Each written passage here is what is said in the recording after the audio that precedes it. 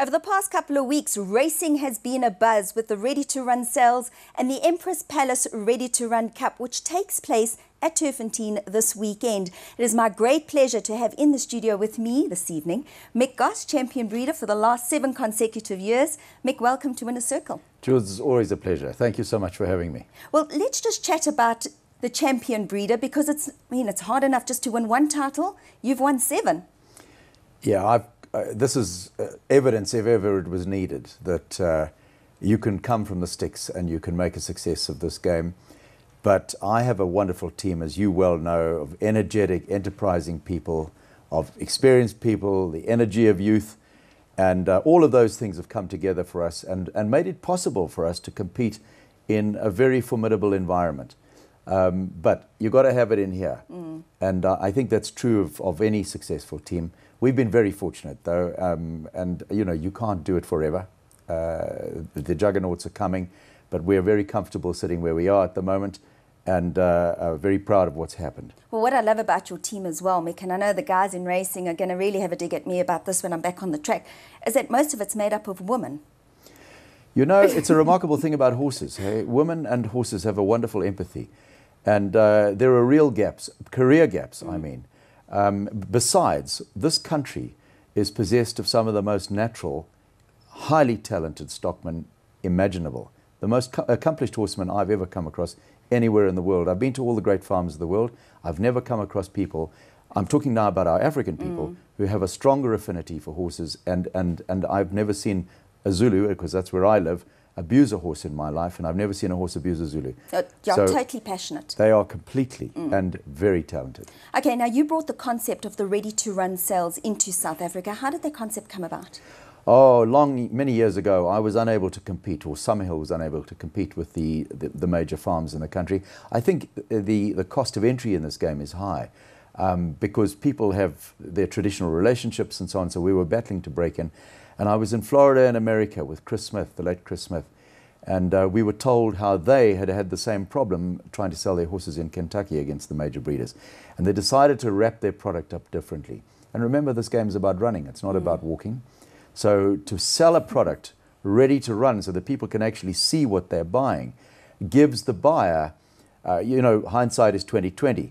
You get about 16 out of 20 buying this way, whereas the conventional way you might get 8 out of 20. So it's a great way, it's a great concept for people. They save money because the sale is much later. They save 8 or 9 months of keep. And of course, there's a very broad offering in a sale of this sort, so that everybody can get a shot. We've got the old thing, the old saying, all can play, all can win. Victory goes to the hungry. And I think the Ready-to-Run Cup exemplifies that. Little breeders, little owners, little trainers, fillies, colts, they've all won the race, and of course the healthy and the wealthy. And I think that exemplifies the spirit of the Ready-to-Run. Now, the sale takes place on Sunday at the Gosforth Park complex, but it's grown in stature from when it first started to now. More and more breeders are pushing their horses through. Why is that? Well, I think the lure of the 2 million rand prize, and of course next year it's possible, if everybody ticks the box this year, that it could rival the Met. It could get to 2.5 million rand. And of course we know what it takes to get a runner in a race like the Met or the Summer Cup or the July. You've got to be in the top 0.5% or 1% of horses in the country.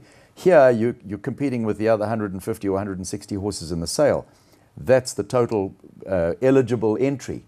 And so you get a shot at running here considerably easier for the same stake money. And I think clearly the success of the race, the success of the sale, has lured the major breeders back into the sale. So only horses that are passed through the ring at the sale on Sunday will be able to compete in next year's race? Yes, and provided the owner ticks the box. Okay. Yes. All right, so maybe 2.5 million rand. This year looks to be a fantastic race. 2 million rand up for grabs on Saturday at Turffontein. Of course, that will be in conjunction with the Empress Palace Charity Mile, which also takes place on the day.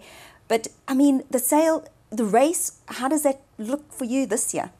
Well, strangely enough, we don't have quite the depth of entry, Summerhill, which is also encouraging, because I think a lot more people are getting a look in at the race.